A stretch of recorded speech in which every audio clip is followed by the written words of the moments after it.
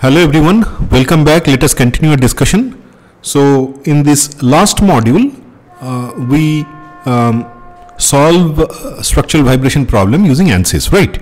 So this is the second lecture, and in the previous lecture, we defined the asymmetric plan building that we also modeled for modal analysis. Let us quickly go through the details before we discuss our today's topic, that is time history analysis. So we have a asymmetric plan building, and here we have a G+3 building where the depth of foundation is 1.5 meter. We have floor height 3 meter. We use uniform sections for beam and column. So beam sections for the complete structure, it is 0.3 meter by 0.35 meter. The column section remains same for all the floor levels, and it is 0.35 by 0.35, and the slab thickness we have is 125 millimeter. Now this is the geometry, and then we use the material which is concrete here, and the default concrete property in ANSYS we used to do the modal analysis, and we also plotted the mode shapes. Now that's the elevation, and we did a detailed modal analysis, and these are the steps, if you recall, we discussed in the previous lecture. I'm not going through the individual points which we have already discussed in detail. So our today's topic is use that modal solution, and using those modes that we have extracted from the modal analysis, do a modal superposition analysis, and using that we are going to solve the response of the structure. Now again, for that we are going for forced vibration, and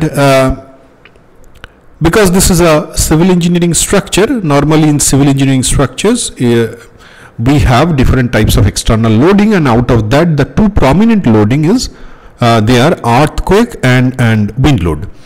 So in this analysis we are going to apply earthquake. For that we will again select the foundation level, and at that point we will select all the nodes, and then we will apply the earthquake ground motion.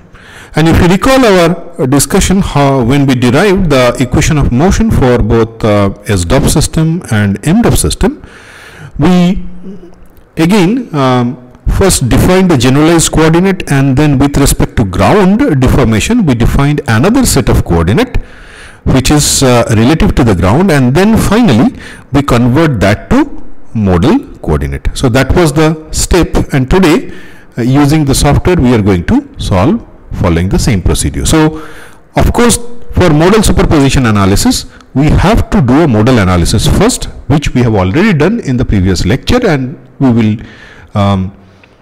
take that model, and then we will do the transient analysis. For that we have to apply the ground motion, and we already have the L centro recorded motion that we will apply at the fixed support, and we will also apply ground motion along 3 directions, because when an earthquake occurs ground experience shaking in all 3 directions. So we will apply ground motions, and then once we apply ground motions we will solve the structure.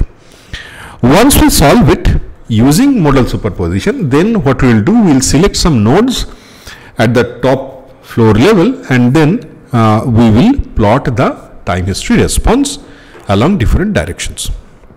So let us start our analysis. Let us quickly go through the model that we developed in the previous lecture, and then do the modal analysis. So here you can see we have the model developed from the previous lecture. So, and we solve for first 15 modes. Okay, so here is the model, and if you select one by one all the modes, you can see the mode shapes, and you can also animate that. And I already explained in the previous lecture that first 2 modes are in lateral direction, and then the third mode is basically a torsional mode, and that's how it continues. The torsional mode is simply because we have asymmetry in plan and that brings in torsion. Now, we will use this model to go for transient analysis, but before we do that, let us quickly go through the model results once more. And here you can see the model solutions. What it shows is actually the model mass and participation factor. So what you can see, the first, it gives participation factor. So we extracted 15 modes, right? So for all 15 modes, we have participation factors along x, y and z directions, and we also have rotation along x, y, z.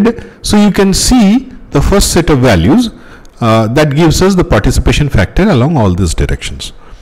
Now, once the participation factor is extracted, then we have the effective modal mass, and normally what we do, we consider 90 to 95% modal mass when we go for modal superposition. Otherwise, if we trunk it with lesser modal mass, obviously our response of the structure will not get converged. So here you can see the modal mass that we consider for our analysis, and it covers more than 90%.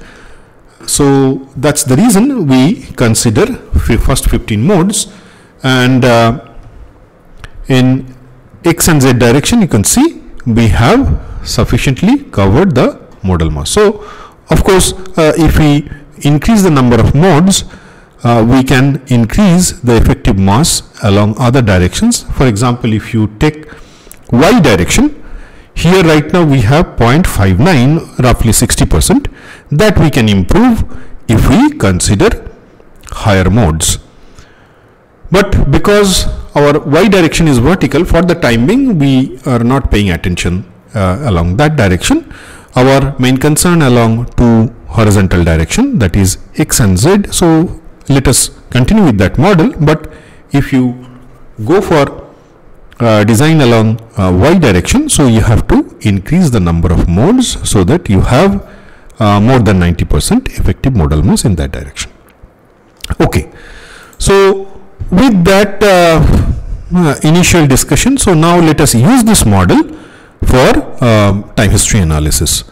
And for that, first what we have to do, we have to add the option that we have for this structure in ANSYS workbench. So if you see the left column here, you have different options. Out of that, we have time history analysis, which we call transient structural. So we have to select that and drag it and connect it with the modal solutions that we will do in a minute. So we select, drag it and connect it with the solution. Here you can see we have two blocks.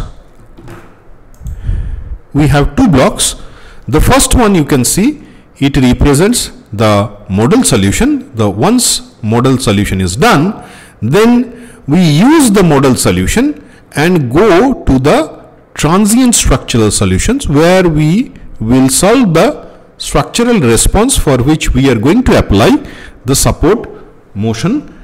And here you can see we take the output, that is the solution of the modal analysis, and then we use that to complete the solution for the transient structural. Okay, so now let us apply the earthquake along x, y and z direction.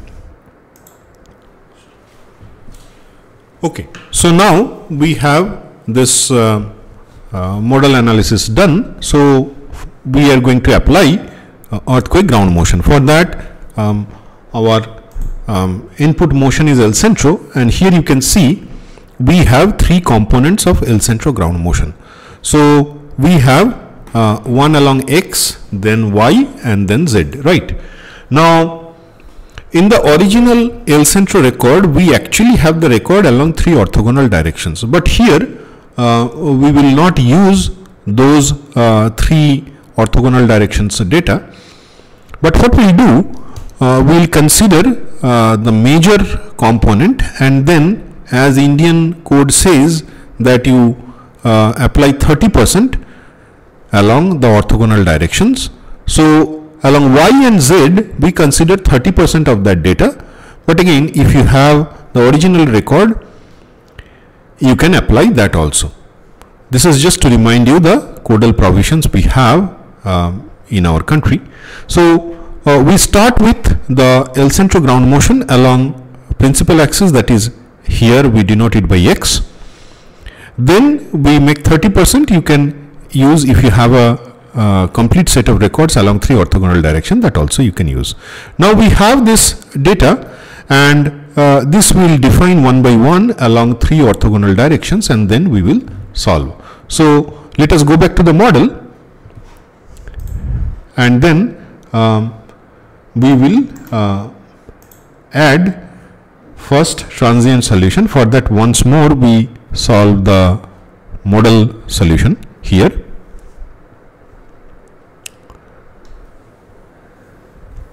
And if you recall, for modal analysis what we need is mass matrix and also the stiffness matrix, right? We are yet to define the damping for this structure, which we will do in a minute. So first we have to set the time steps. The reason is we have recorded motion, and for that recorded motion we have a time step. We keep that same time step here, so that every time point we have input motion recorded.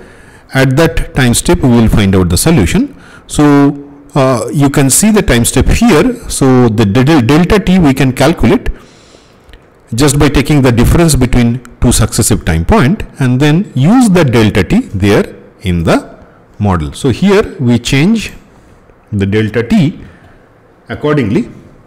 For that, first we set the final time point. In our record we have records up to 53.69. So we set that first, and then we set the time step.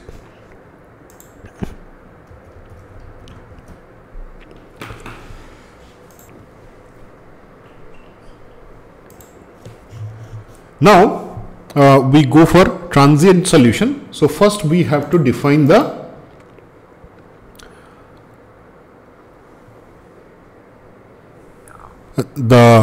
gravity, because when we apply earthquake the gravity acts on the structure, so we will replicate the same situation. For that we apply gravity. In our case we have to apply gravity in negative y direction, so that we do. Then we have to define acceleration, which we already have in digital format, that we will copy. So we name it acceleration along x direction.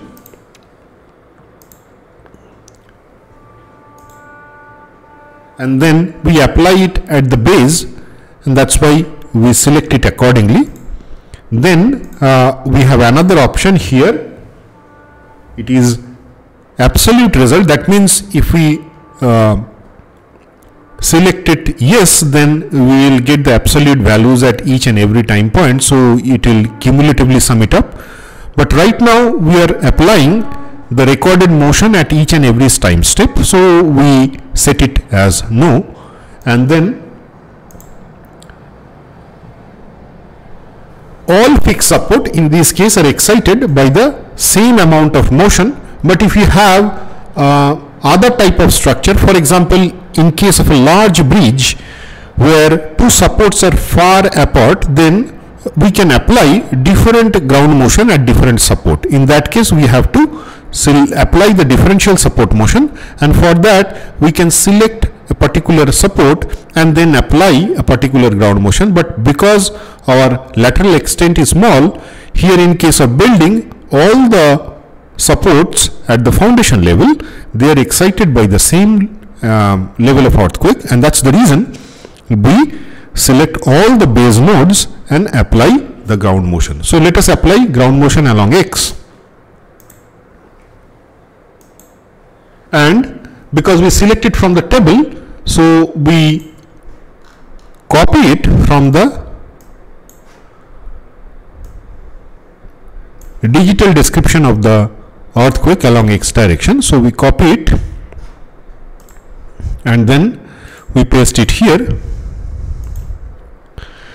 So we have the complete record of earthquake, and you can see the plot here also.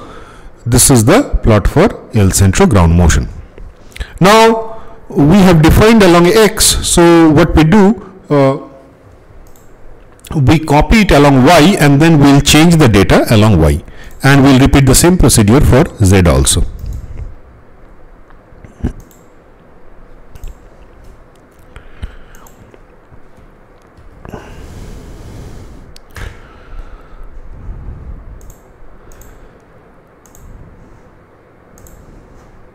So again we copy from the records and then we paste it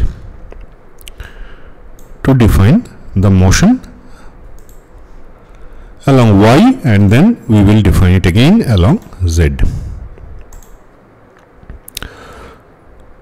So the pattern of the motion is same because we apply a 30% factor 0.3 on the main component along x, but if you have a different record you can apply. So we copy again the same along z direction, and then we change the name. This is along z direction.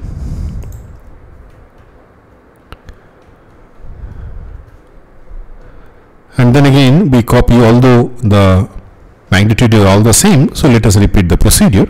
So you just copy it and just to show you the procedure once more, otherwise the value is all the same what we have already in the y direction.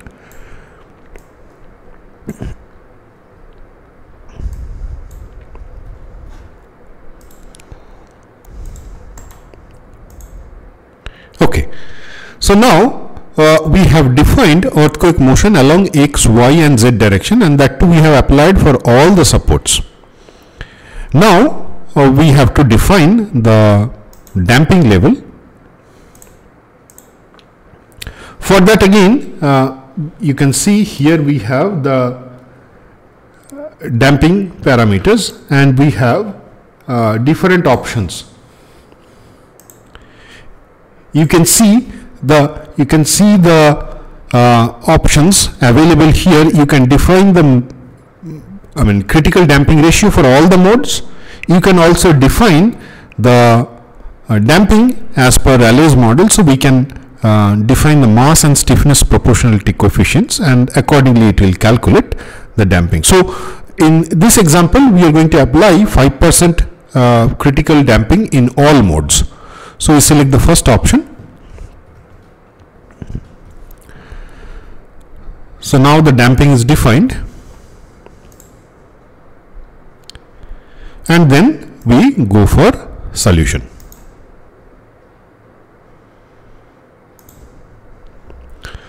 So we go for a total deformation that will give us response in each and every node along every degrees of freedom.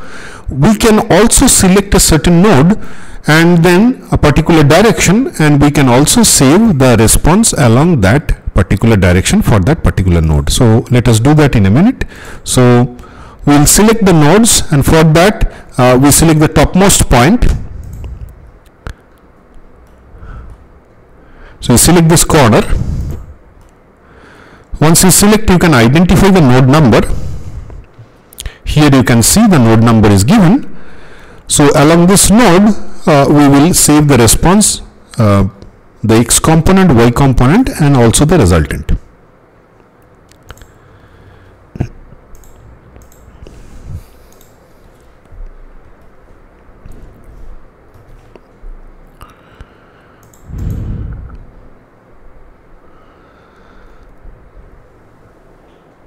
Yeah, so you can see the directional option. We select that, and for that particular node we have already identified, we will save the response along x, y and z.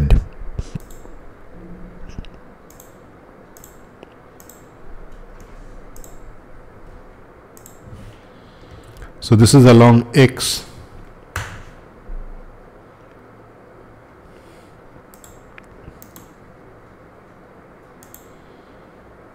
And then we can repeat the same procedure for Y and Z. So first we select Z because XZ represents the horizontal plane.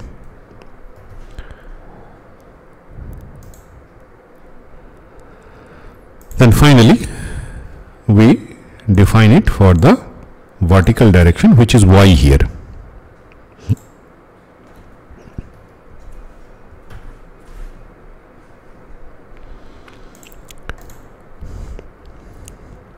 Similarly, we select another point, and in this case we select that corner point here.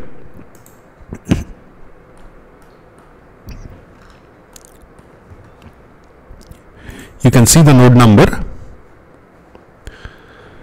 and then again at this location we select the directional option, and using that we can extract the result in each direction.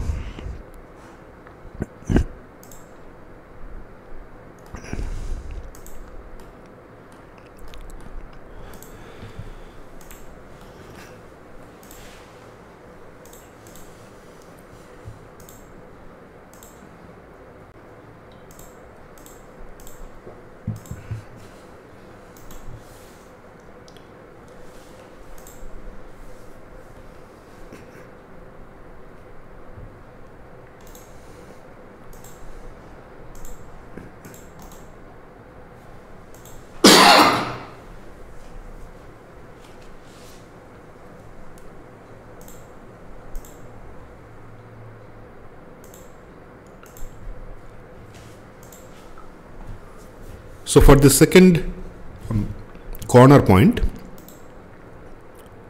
we set the directions.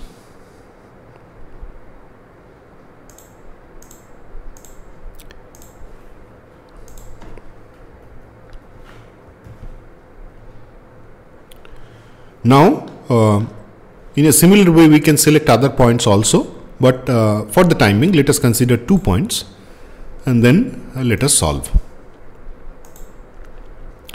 So once we solve this structure, it will use the first few modal frequencies. In our analysis, we have used first 15 modal frequencies, and using that we'll go for modal superposition.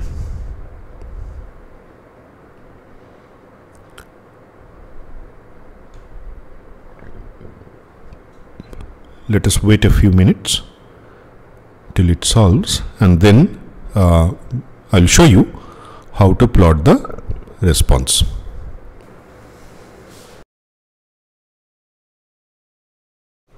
Okay, the solution is done. So now we will check the time history response. So let us first take the corner point, first corner point, and here you can see it shows the absolute value of the time history. So we can one by one plot the directional response.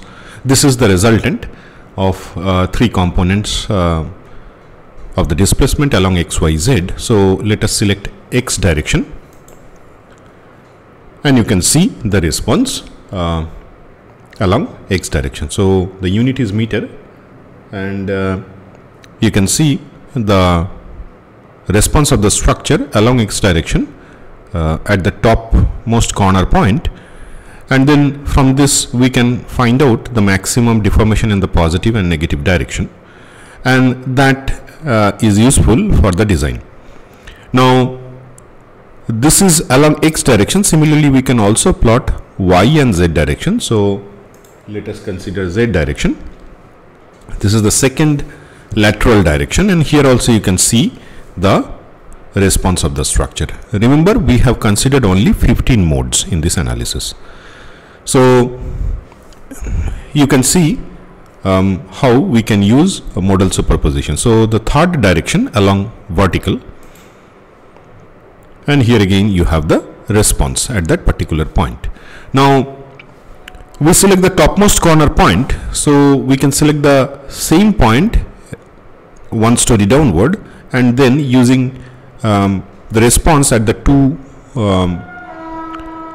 locations, we can actually find out the interstory drift. Now we consider the corner point. So the second point we have in our analysis is the corner point. So let us select that, and here you can see the resultant deformation at that particular location. So in a similar way, we can find out what is the deformation along X, Y and Z. So let us select X, and then we will get the response along X.